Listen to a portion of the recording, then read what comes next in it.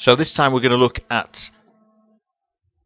procedures again, but this time we're going to use something called parameters with procedures. We know that procedures are efficient ways of storing code ready for reuse, and if we click on Add All, here is my draw square procedure stored so I can use it again.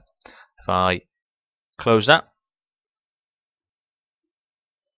and if I type in the name of it to run it, I get myself a nice square drawn, so I know it works. I'm just going to clear down my screen with CS, and if I wanted to go in and edit,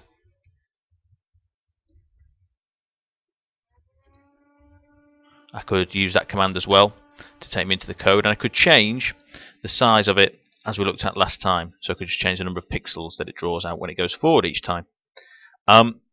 But what might be nice is if I can specify the number of pixels at the time that I run it rather than going in to edit it, and that's what you might use parameters for. You declare parameters on the top line just after the name of the procedure using the colon there and then the name that you want to give to such a parameter.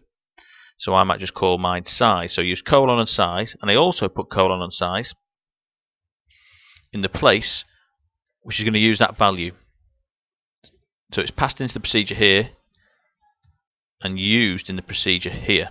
Now you might see how this works a little bit more in a moment. So if I call up draw square 200, then it's going to use 200 here as well for the forward command.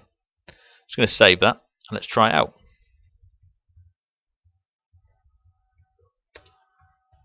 So put in draw square 200, and this time we get a much bigger square because I've passed in 200 as the parameter, and the parameter was used just after the forward command. So that's how parameters are used.